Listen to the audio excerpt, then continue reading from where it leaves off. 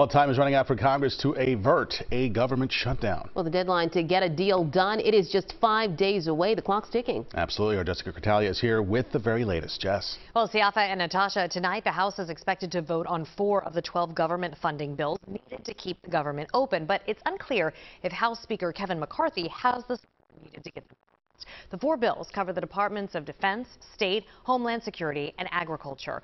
Far-right Republicans have blocked previous attempts to even begin debate on these bills.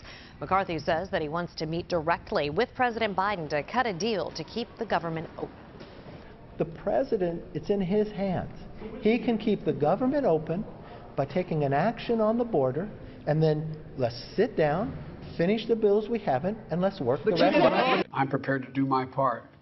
But the Republicans in the House of Representatives refuse. They refuse to stand up to the extremists in their party. So now everyone in America could be forced to pay the price. Meanwhile, the Senate is trying to stave off a government shutdown with its own bipartisan spending plan. This plan also provides additional money for Ukraine. I'll see you again at 5. Back to you. All right, Jessica, thank you so much. So if the government does shut down, Social Security payments will continue. This is allowed to happen because the payments are categorized as mandatory spending, and the money comes from a trust fund. The government says more than 66.7 million Americans were receiving Social Security checks as of August. The average monthly benefit was roughly $1,700. Disability payments will also continue to be dispersed.